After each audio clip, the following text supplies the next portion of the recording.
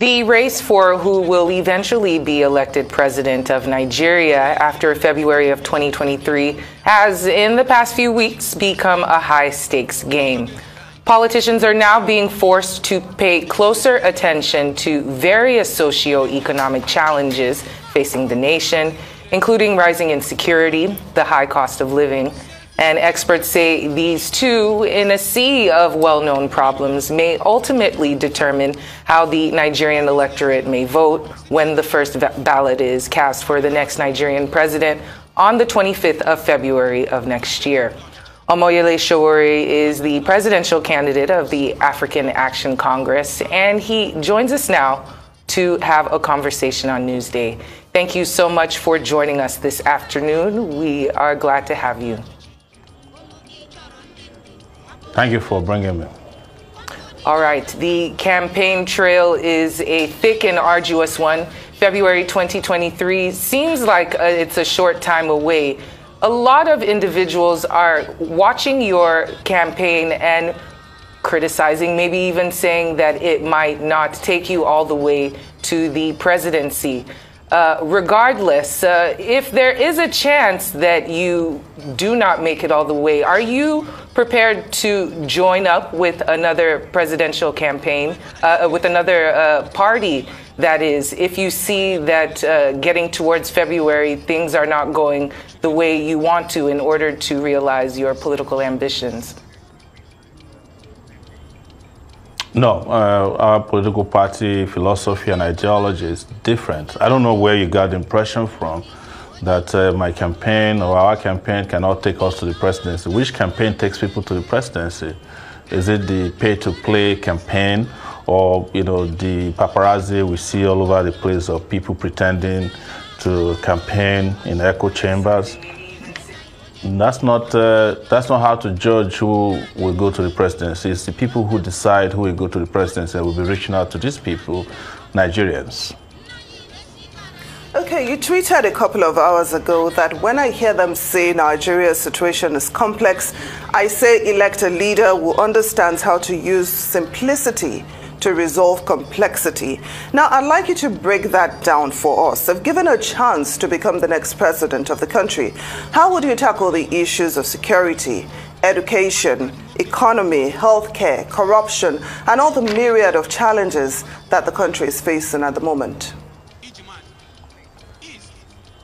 So the reason why I use the word complexity is because that's one excuse, the biggest alibi that our old political elite used to confuse the Nigerian people. Everything is complex to them. Security is complex. And then they went and brought a retired general. He couldn't solve it. Economy is complex. They went and brought a banker. He can't solve it. Education is complex. They went and brought a bricklayer. They can't solve it. Petroleum supply is complex. They went and brought a nuclear physicist. They can't solve it. But they throw all this at you, these vocabularies at you and I, because they don't want us to believe that Nigeria can be fixed in any way. Part of the reason why I say Nigeria is not complex, I speak from the point of geography, that Nigeria is just a small country in terms of size.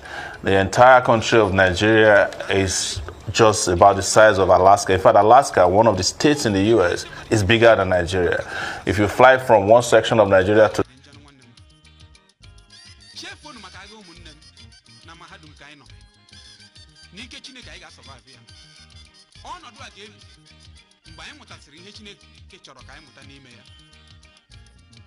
no road, no petrol, no first place. So the simplicity of it is that there's a lot of low-hanging fruits out there in terms of how to solve the security problem, first by ensuring that you motivate, you incentivize, you provide weapons, you provide leadership for the security agencies. You make sure that security agents are doing what they should be doing and not what they should not be doing. Police should be policing, the army should protect territory, the customs should collect duties and ensure that the immigrations ensure that borders are safe. If you have all these delineated areas of security, specialties, you will not be complaining every day about some of the simplest crimes that you can solve. When it comes to education, invest in education. You have a problem with ASU, don't make it look like you can't solve it by providing just 200 billion naira to start to ensure that ASU goes off strike. We have, investment that is needed in healthcare. Make the investment, because the money has been assigned several times. Every year you always bring us huge budgets, you pad it, Nigerians don't complain, but when it's time for implementation and delivery, you start telling us that it's complex. If Nigeria is complex, why is it so easy to steal from Nigerians? Why is it so easy to manipulate the system and game the system? This is the reason why I keep saying Nigeria is not complex. What you have are people who have no capacity whatsoever, and you keep promoting them as the real deal. That's been promoted to govern the country.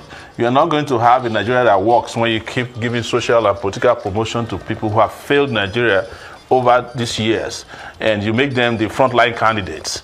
The media is complicit in this regard. People who don't come for interviews, you keep inviting their spokespersons, they never talk to you. But when it's time for debate, you say these are the frontline candidates. Who decided that they are frontline candidates when they don't even talk about issues to Nigerians? So let's deal with the issues with reality. Talk to people who have ideas, people with manifesto. You have candidates in this election who have no manifesto and have sworn that they may not provide one. But you keep promoting them as people with solutions. How do you find out your solutions when it's not in any written the problems that you claim you want to solve? So let's be serious. Stop manipulating the Nigerian public by presenting to them people who have no ideas and presenting people who have ideas as people whose campaigns are not serious. Well, Mr. It's Shore, serious campaigning that we're doing here. Well, Mr. Shore, it's good that we have you here, and we're speaking directly to you about these issues. And you have discussed how you would tackle insecurity, although briefly. But